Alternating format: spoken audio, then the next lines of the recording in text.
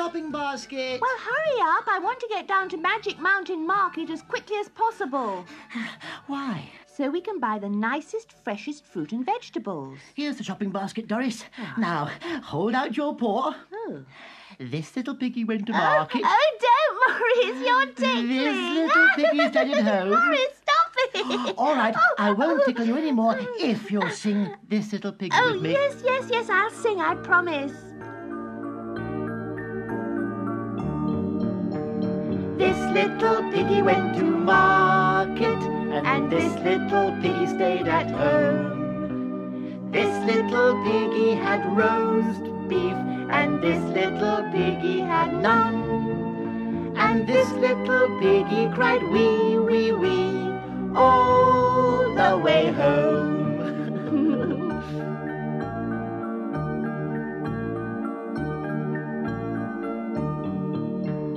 This little piggy went to market, and this little piggy stayed at home. This little piggy had roast beef, and this little piggy had none. And this little piggy cried wee, wee, wee, all the way home. You're only supposed to tickle when you sing wee, wee, wee all the way home. All right, here we go. This little piggy went to market, and this little piggy stayed at home. This little piggy had roast beef, and this little piggy had none. And this little piggy cried wee, wee, wee, all the way home.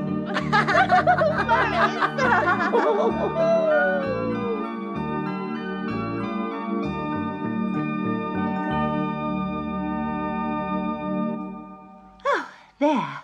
Now, are we ready to go to Magic Mountain Market? Will there be a jumble sale there? A jumble sale? Yes, you know, when everybody brings old clothes and things they don't want, and other people buy them. Of course there won't be a jumble sale. It's a market. Oh, what a pity. Why? I was just thinking of the lovely time we had at Jane's jumble sale.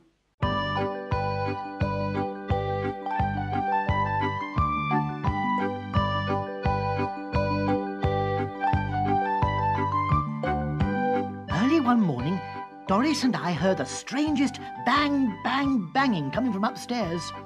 "What's going on?" I cried. "I think Jane must be up to something," said Doris. "Let's go and see." We ran all the way upstairs to the very top of the house. "Jane! Jane! Where are you?" "Up here in the attic," shouted Jane. "Whatever are you doing in the attic?" I said. "Collecting things," said Jane. "Haven't you seen the poster outside?" "Poster?" I said. "Come on, Doris, let's go and look." On the side of the house was a huge white sheet. On it was written, "Grand Jumble Sale. 1 o'clock today. Everyone welcome." "A jumble sale! Cool!" I said. "Let's go and tell everyone." Off we went to look for Leroy and Digby and Trevor and Dotty, but there was no one to be seen. Then we found ourselves beside the lollipop tree. "Grandpa's usually somewhere around here."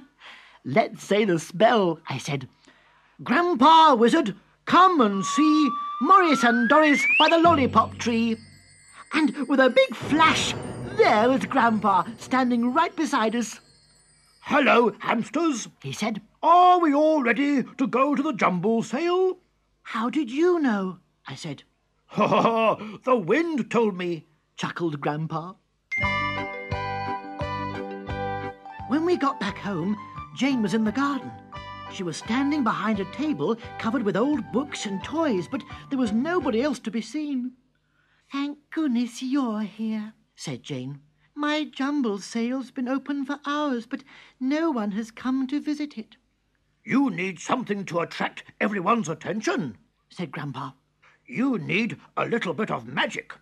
Grandpa took a piece of hair from his beard and blew it into the air. The little white clouds above began to float down. "I want all you clouds to spell out the words Jumble Sale," said Grandpa. Slowly, the clouds began to move. Soon, there was a huge message in the sky. "Let's wait," said Grandpa. "I'm sure somebody will come now." A whole hour passed, but still nobody arrived. "I think we need a little bit more magic," said Grandpa. "Jane, close your eyes and wish very hard for the thing you would most like to see at your jumble sale. And Morris and Doris, you say this spell with me. Rat-a-tat-tat, fiddle-dee-dee, please can we have what Jane wants to see?" Suddenly, the sky was filled with lots and lots of fireworks. There were bright, coloured sparks shooting everywhere. "Oh, Jane," I cried, "I thought you were going to wish for people to come to your jumble sale." "Oh, but I'd much rather have fireworks," laughed Jane. So we all watched the fireworks, and when they were finished, we helped Jane to pack up her jumble. Then we all went inside to have tea and cakes.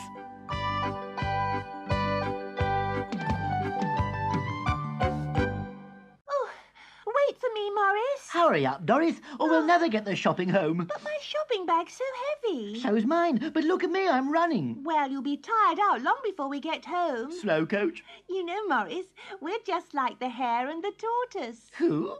Listen to the story. The Hare and the Tortoise. Hare was always laughing at Tortoise because he was so slow. "Ha! You take so long to get up in the morning," he said. "Look at me. I leap out of bed, go for an early morning run and have my breakfast before you even put your nose outside your shell." "Maybe," said Tortoise, "but you waste your time chattering and annoying other people. Why don't you do something useful instead of making me feel slow and stupid?" But Hare kept bounding away and coming back every 5 minutes to tease Tortoise. At last, Tortoise said, "Right, I've had enough of this. Tomorrow we'll have a race, and I bet you I'll win." Hare threw himself on the ground, laughing fit to burst and waving his long back legs in the air. "Oh, you!" he gasped. "Race me? Now that really is too much." "Well," said Tortoise, "if you're afraid of losing..." And he shrugged his shoulders and began slowly, slowly to move away. "Wait!" yelled Hare, leaping 3 feet in the air. I didn't mean I wouldn't race you. Of course I will. I just meant it won't be much of a race for me." "Right," said Tortoise. "We'll meet here at 12 o'clock tomorrow, race to the end of the field, round the farm, down the lane, and back again. I'll ask Rabbit to make sure the race is fair." Hare rushed off to tell all the other animals about the big race. He was so busy that he didn't have time to come back and annoy Tortoise for the rest of the day. So Tortoise spent a very happy afternoon talking and drinking tea with his friend Badger. Next day, the animals gathered to watch the big race. Oh, dear me, I feel, so nervous," said a field mouse, rubbing elbows with another field mouse. "Poor Tortoise doesn't have a hope, but I would so love him to win. It would show that great windbag of a hare a thing or two." "Well, you never know," said Snail. "Tortoise always says he may be slow, but he gets there in the end." "Well, you would say that, wouldn't you, Snail?" said the field mouse. "You're even slower than Tortoise. All I can think of is the teasing he'll get when Hare wins the race." All the animals cheered as Tortoise arrived to take his place. Hare appeared in one leap, as if from nowhere. Everyone held their breath as Rabbit held up the flag. "Are you ready?" he said. Right. On your marks. Get set. Go! Hare was off like an arrow, with Tortoise plodding behind. In minutes, Hare had reached the end of the field. He paused and looked back over his shoulder. Tortoise was a tiny speck in the distance, moving slowly, slowly forward. Hare was not even out of breath. He chuckled to himself. What's the point of rushing? Tortoise will never catch me up. I might as well sit down and enjoy the sun for a while. He stretched himself out in the long grass and closed his eyes. In no time, he was fast asleep. Meanwhile, Tortoise plodded on, never stopping, never slowing down, and never going any faster. Hour after hour went by, and still Hare slept on, his whiskers twitching as he dreamt of how the other animals would cheer him. Hour after hour went by, and still Tortoise kept slowly, slowly creeping forward, round the farm, down the lane, and back again. On and on he plodded, until the field mice started to jig about. All the animals cheered and cheered. Tortoise was near the finishing line. Hare woke with a start. He leapt in the air, only to see Tortoise cross the finishing line. Rabbit's flag dropped. Tortoise had won. Hare dashed over to join the animals who were crowding round Tortoise. Well, he said, you'd never have managed it if I hadn't dropped off. Everyone knows I'm faster than you. That may be so, said Tortoise. But you didn't win the race, did you? Remember, I may be slow, but I get there in the end.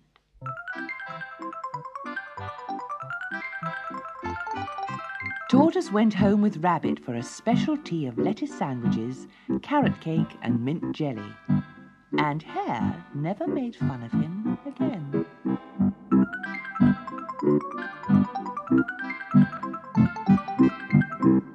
Doris, have you seen Spot anywhere? Why? 'Cause Denise is going to sing a song about a dog, and she needs someone to make doggy noises. Well, I think Spot's at the very far end of the magic garden. Couldn't we pretend to be Spot? Oh, yes, and then we can make all the woof-woof noises which go with the song. Oh, where has my little dog gone? Oh, where can he be? Woof, woof! With his ears cut short and his tail cut long. Oh, where is he? Woof, woof! Woof, woof! Woof! Woof, woof! Woof! Woof, woof! Woof! Woof! Oh, where has my little dog gone? Oh, where can he be? Woof, woof! With his ears cut short and his tail cut long. Oh, where is he? Woof, woof!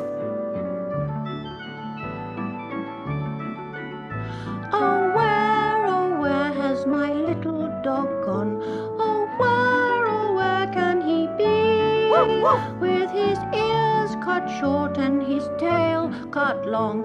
Oh, where is he? Woof, woof!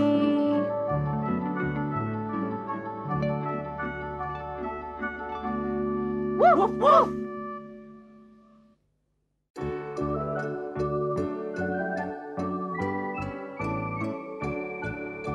Simple Simon met a pieman going to the fair. Said Simple Simon to the pieman, Let me taste your ware. said the pieman to Simple Simon, show me first your penny. Said Simple Simon to the pieman, Indeed, I have not any.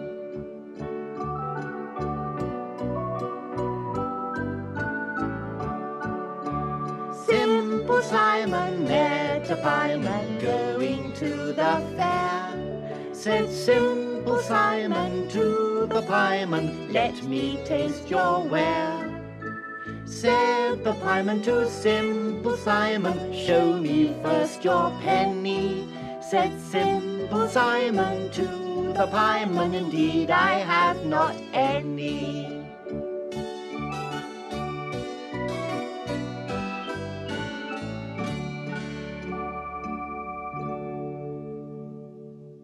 What a funny song. Hick! I beg your pardon? I said, what a hick! Oh, Doris, I've got hiccups. Let me slap you on the back. That should stop them. Oh, not so hard. Hick! I wonder how you do get rid of hiccups. I think Denise's story has got some good ideas. Hick! Listen. Frosby's Hiccups. Frosby the frog lived by the big pond. He had a boat made out of a big lily leaf, and he loved to go out sailing in it.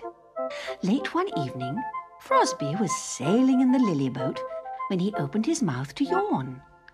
But instead of a yawn, out came the strangest noise Frosby had ever heard. Oh, dear, Said Frosby. what a funny noise I'm making. He hopped up and down to see if the noise would go away. But no. Still he hiccuped and hiccuped. I wonder if Frida the dragonfly knows how to stop it. Hiccuped Frosby. I'll go to her house and see. Frida the dragonfly lived in an oak tree not too far from Frosby's pond. Frosby called to her from the bottom of the tree. Frida, come quickly. I need your help. Whatever is the matter? Squeaked Frida, flying out of the tree. Listen. Said Frosby. They waited for a moment. Then, Oh dear, said Frida. you've got the hiccups. Is it bad? Asked Frosby nervously. No, Said Frida. all you have to do is to stand on your head and drink some water. Oh, that sounds easy. Let's try it. So Frosby and Frida went back to the pond. Frosby took a bluebell flower and filled it with water. Now, stand on your head Said Frida, and drink. taking great care not to spill any of the water. Frosby stood on his head. Frosby and Frida were very quiet. Then, suddenly, Oh, no. said Frosby. It hasn't stopped. Let's go and see Felix the field mouse. Said Frida. I'm sure he'll know how to stop it.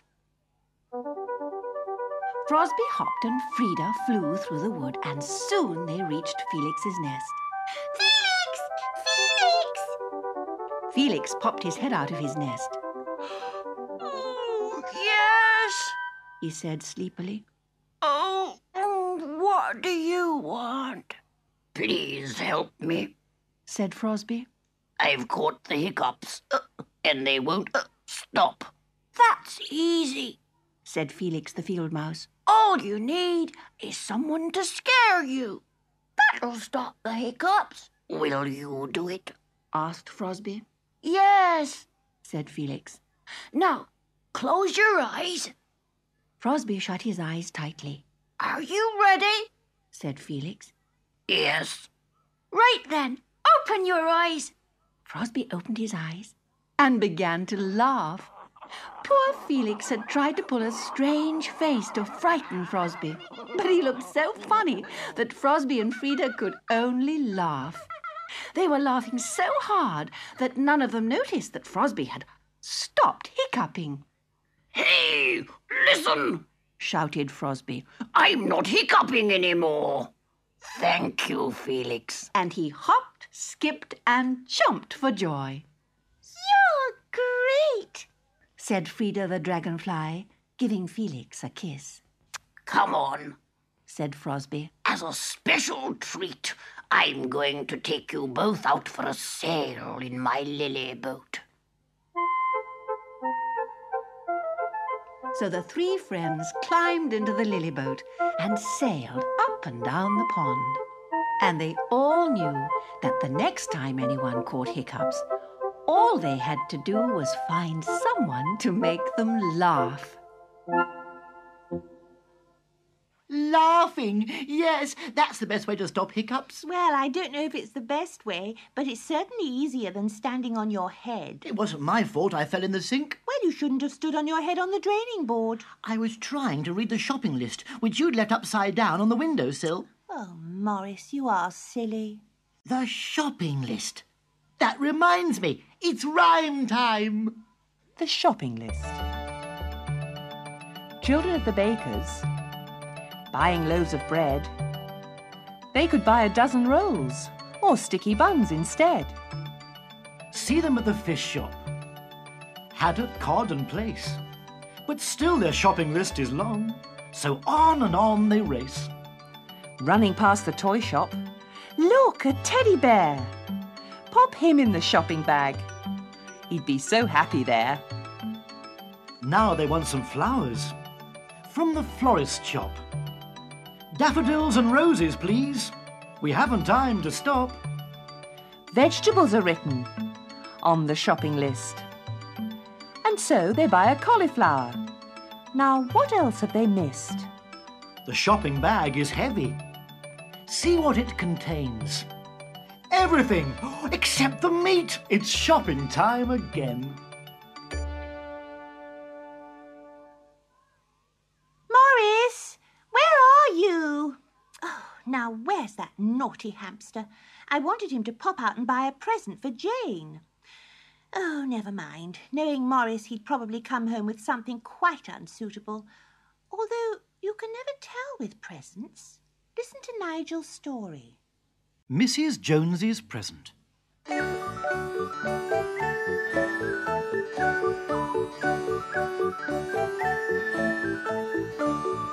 One hot summer day, Mr. Jones went shopping to buy a birthday present for Mrs. Jones.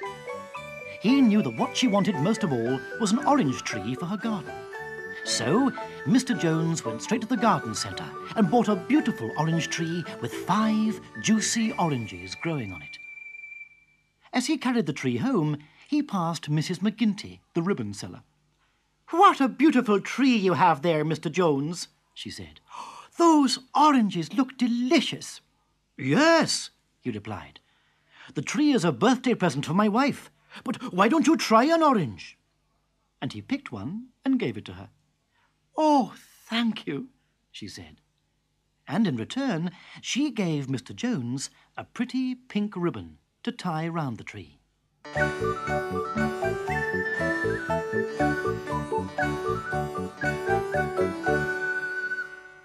A little further on, the baker called out, "Good morning, Mr. Jones. That's a beautiful tree you have. Those oranges look so juicy." Mr. Jones gave the baker an orange and said, "The tree is a birthday present for my wife, but she won't mind if you have an orange." "Thank you," said the baker, taking the orange. "Here, put this on the tree for your wife." And he gave Mr. Jones a cake with candles on it.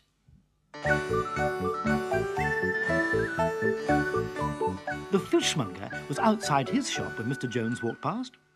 "Hello, Mr. Jones," he said. "That's a lovely tree you have, and those oranges make me feel quite thirsty." "Have one," said Mr. Jones. "The tree is a birthday present for my wife, but I know she'd like you to have an orange." "You're so kind," said the fishmonger. "Here, put this fish on the tree for your wife." As Mr. Jones walked past Flo, the flower seller, she called out, "Those oranges look so sweet and juicy." "They're a birthday present for my wife, but have this one," he said. "She won't mind, and there'll still be one left." So Flo, the flower seller, took the orange and gave Mr. Jones a big bunch of flowers. Mr. Jones tied them to the tree.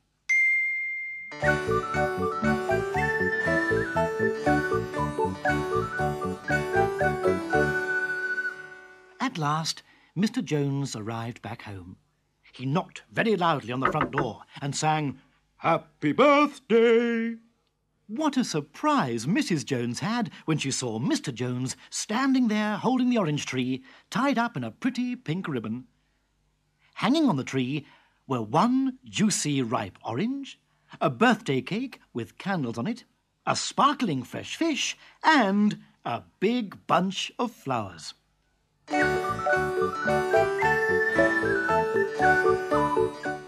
Mrs. Jones tied the pink ribbon around her gardening hat and planted the orange tree. Then Mr. and Mrs. Jones had a birthday feast, and when they had finished, they shared the last orange.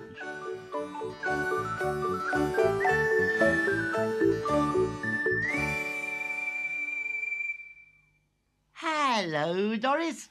Morris, where have you been? I wanted you to go and buy a present for Jane. I've done better than that. What? I've bought a present for you. Oh, Morris, you are kind. What is it? A thimble. A thimble? Yes, but don't worry. Next week I'll buy you some needles and thread and some materials to sew with, and soon your thimble will be really, really useful. You know what your trouble is. You can never buy just one thing at a time. Do you remember what happened the day we both wanted eggs for breakfast? Yes, I jolly well do. Let's tell everyone.